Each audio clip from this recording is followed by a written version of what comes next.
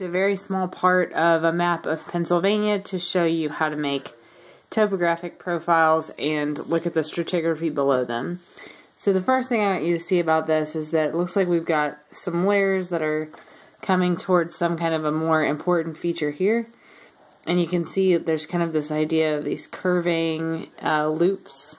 And that's a sign that you might be dealing with like a syncline-anticline formation. And so you should just keep that in mind going forward. And we're going to make a topographic profile from A prime or A to A prime. I've marked both as A prime because I'm tired.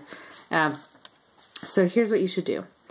First good thing to do is take a whole sheet of graph paper and fold top of it so that you've got just a nice crease across one of your lines. And then take that graph paper and line it up with your line that you're trying to follow.